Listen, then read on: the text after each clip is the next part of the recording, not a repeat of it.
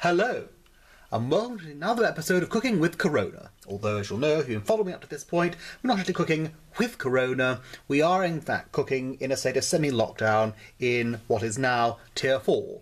That is, of course, unless you're watching this and you're suffering from COVID-19, in which case I suppose we are, in fact, cooking with Corona, both respects to the connotations that appear within that sentence.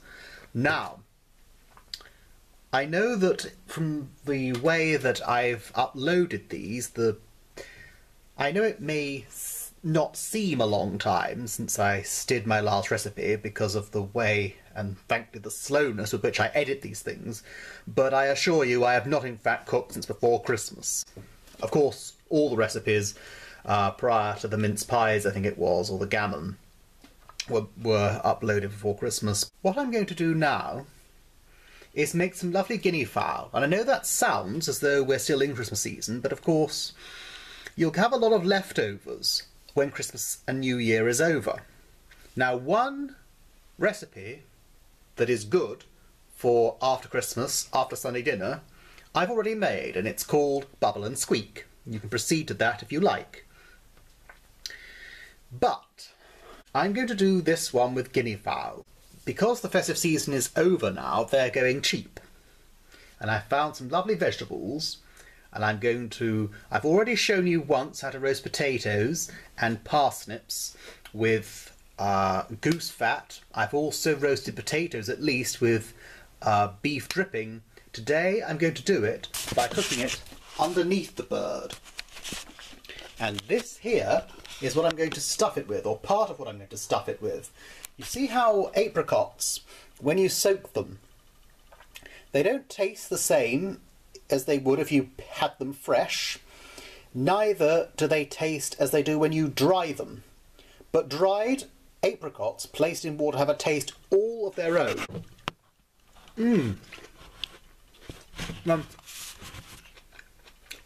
But in a stuffing, they work wonderfully. So stuffed guinea fowl with vegetables underneath, and I might, if I've got the time, make a cabbage dish to go alongside it. In fact, I ought to tell you, this is something of a hybridised recipe. The guinea fowl itself with vegetables underneath it it's from the BBC's Good Food team. The stuffing is Mary Berries, and the cabbage one, if I make it, is from the Two Fat Ladies. So we've got a lot of mixed flavours here, which is exactly the point. Now, for my purposes, I shall probably need only half of this swede. I've got just the one parsnip here, one long carrot, one short carrot, because it's just me here. I'll do more if I feel I need more, and one onion. But, now I think about it, I may in fact swap that for a red onion, because I think I might prefer that. So, that's what I'm going to be doing. I'm not going to insult your intelligence by suggesting you don't know what they're going to look like or how to peel them. Just take the chestnut, and there's usually a little dip along it. Just put a little slit in there. Do it to each one in turn. And in a preheated oven, mine's on at just over 200 degrees Celsius. Bake them for about 8 minutes. Some recipes online say 25 minutes, 30 minutes. There's no need for that if it's preheated. Been in for the required 8 minutes. Once they've cooled for a bit, we can unpeel them. All the easier now because of the slit that I made.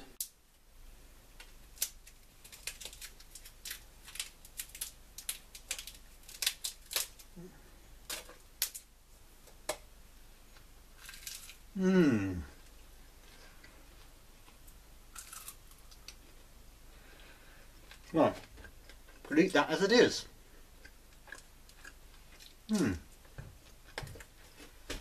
Right. We are going to deal with the stuffing first.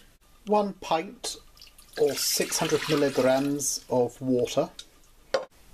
I've just weighed out the apricots then at 225 grams or 8 ounces. I said earlier I wasn't sure whether to use white onion or red, but I shall be using both throughout the different recipes I'm using. Now, I should be cutting a white one here. As ever, I shall avoid this part because that is the part that causes you to weep if you're susceptible to weeping when you peel onions. Chop the apricot in a similar way in very small pieces. Now I've cut all these up, I'm going to take all of this and put it into this water that I just put in the pan. Now they're all here, and I'll cook that for about 5 minutes. Now while that's going on, it's supposed to be 225 grams worth of breadcrumb. This won't come to anything like that, but we'll do what we can towards it. There's the crust.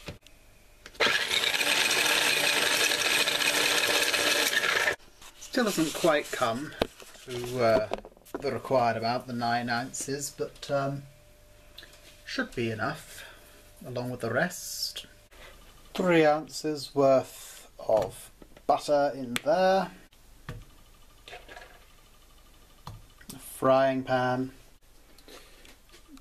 Just put a little of this butter here into the breadcrumbs. And the rest, I'm going to put these lovely chestnuts you just saw me bake. Sadly, not all of the chestnuts were of good quality once you cut them up, but these ones were, and these shall go into the stuffing. Once they're browned, I shall add them to the rest of the mixture. Alright. Put that in there, and we'll also put these onions and apricots in there. Bring that down so it's easier.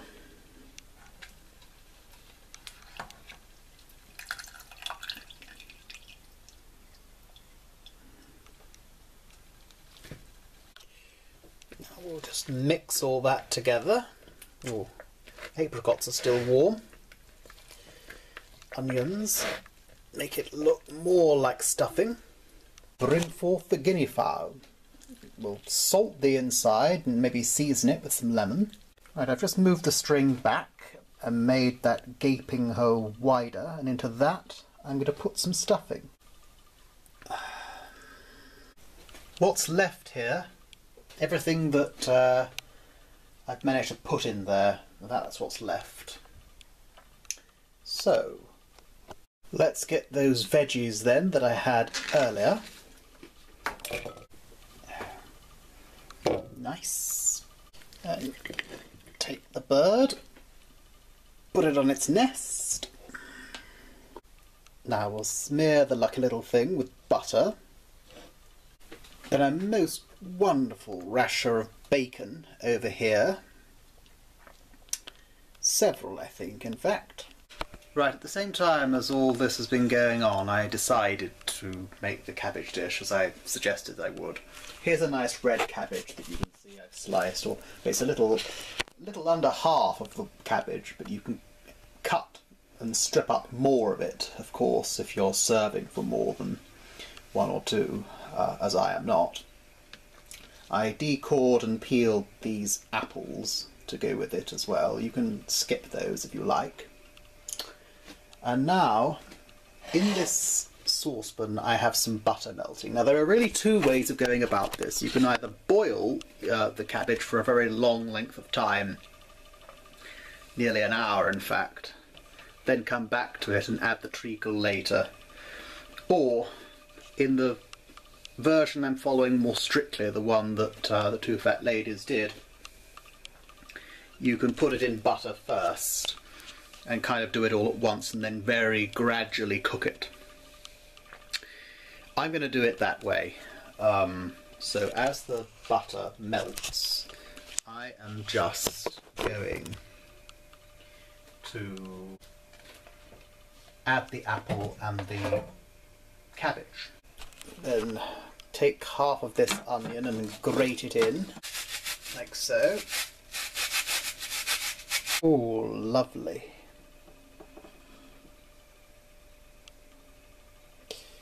put some of that lovely treacle in as well.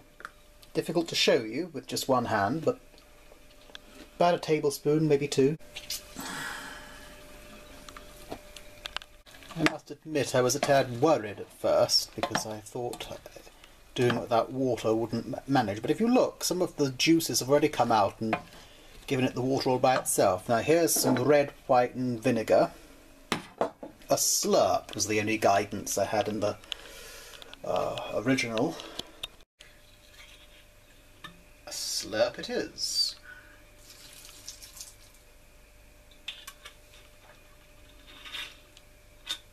And here is some salt.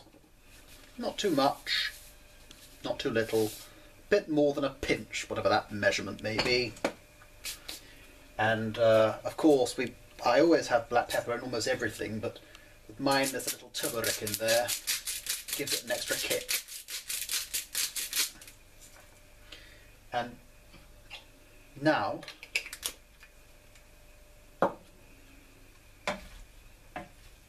I'm going to continue with this, but at the same time I'm going to put this wonderful bird in the oven. Now this is on at high heat. We'll move it to low heat a little later as we go on.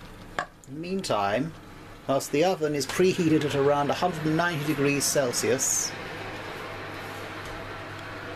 this charming bird on its nest, wrapped in bacon as you see, shall be placed inside. There we are. Now after about 10-15 minutes, probably more like 10, of cooking on high heat, I transferred it to a low heated hob. But I had an idea. Only one of the two recipes that I was following, like I said, included water. The one that included water also included sugar. But I thought, since I've got this apricot water here from the stuffing, why not put some of that in? Just a little bit. Never know. It's my own addition. Got to make it my own somehow. Right, we've only got 2 minutes before we take the guinea fowl out of the oven for a bit. Here I've got the chicken stock. I think it's the chicken stock that I made. I know it's a stock that I made. It was frozen. I wish you'd seen me detach the lid from the box. I had to drop it on the floor. Well, I'm supposed to use 300 milligrams. I don't have that amount, but now that I've defrosted it,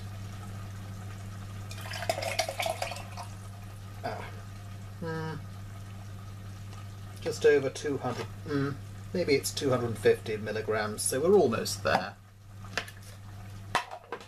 That's the amount of stock that I'll need. I'm supposed to use 100 millilitres of white wine. This is a yellowtail, which I've never used before. A nice Australian wine though, so should be alright. I've still got this Blossom Hill instead. Australian it is. Now this may look well done. It's been in for 40 minutes and everything, but it isn't cooked straight through. You can see the bacon has shifted because of the heat. I'm just going to move the bacon actually for a moment.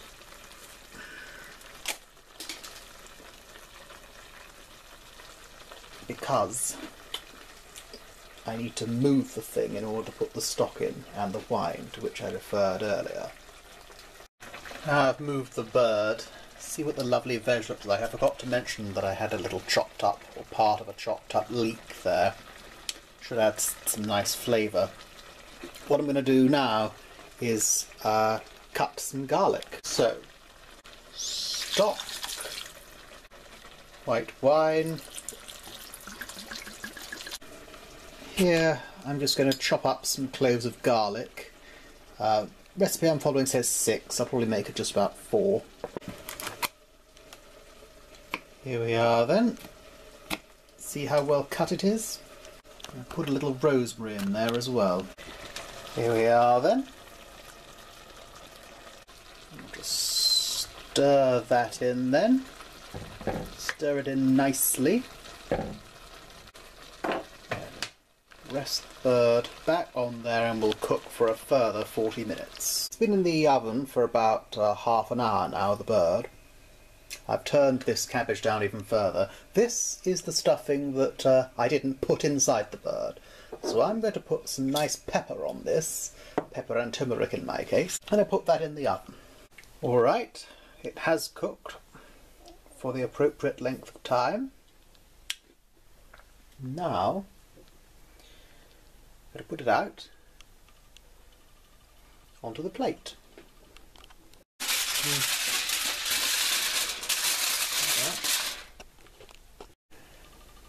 Vegetables seem relatively soft, but I'll let them cook for at least 10 minutes more, maybe 15. Same temperature. Besides, the stuffing that's still in the oven needs to cook further. Very well, 15 minutes has passed then.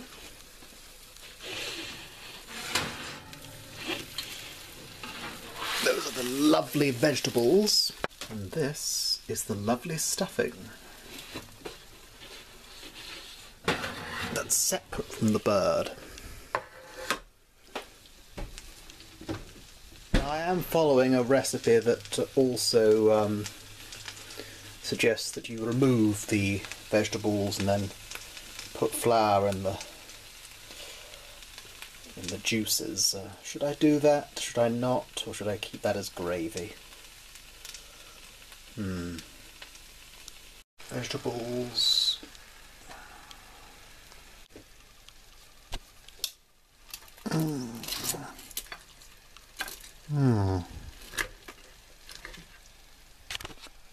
Cuts far more easily than chicken. Here you can see the stuffing that's on the actual inside of the bird. Have a very different taste, I imagine, from the crispy one. Oh, lovely! I can smell that treacle.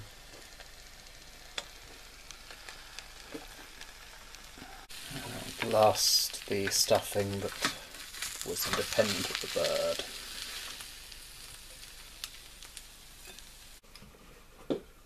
Let's have a taste then. The bacon that it was tied in first. Trouble with these things is that I've never quite had the knack of stopping them from being burned, but this time it's just about the right side of not being burned. Good. Good.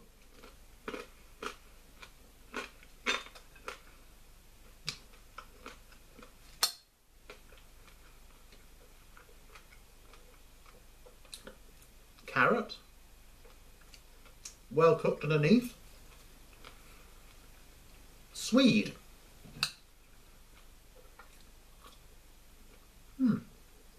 also well cooked underneath.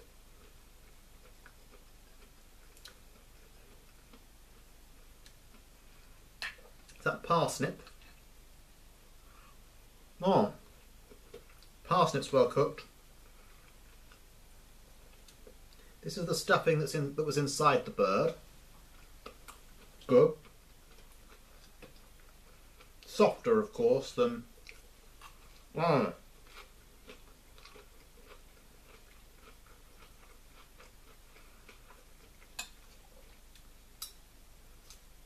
There's a bit of that Swedish cabbage, I believe it is.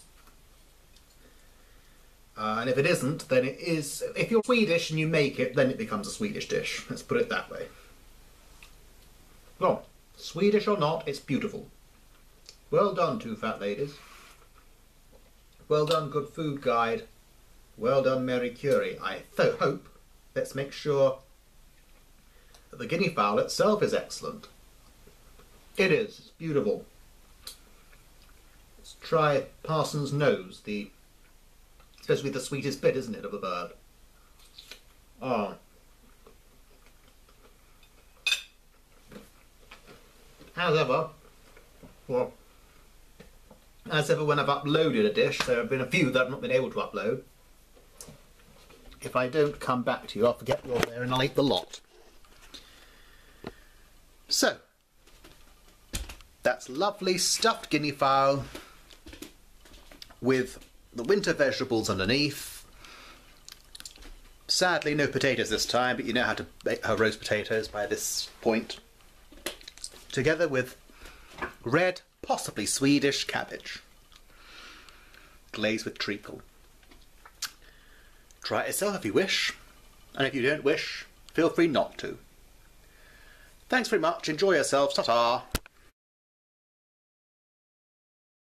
All the recipes prior to the mince pies, I think it was, or the gammon, were uploaded before Christmas,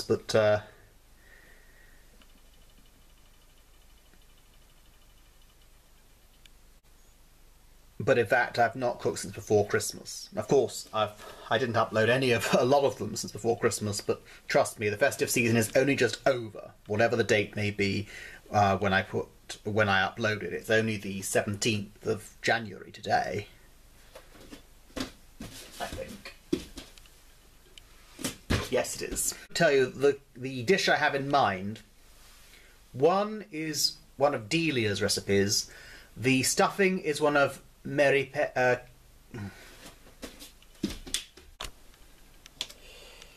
just find this little area here, with slight dip that you get in chestnuts, and give it a little slit with the knife.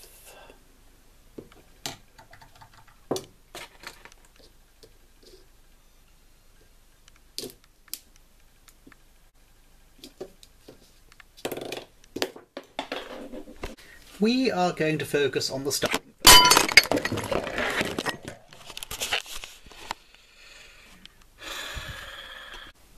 I've just weighed out the apricots then at 225 grams.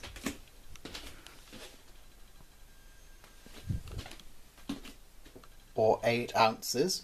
I said earlier I wasn't sure whether to use white onion or red, but I shall be using both throughout the different recipes I'm using. And now is the time that I shall be focusing. I say focusing.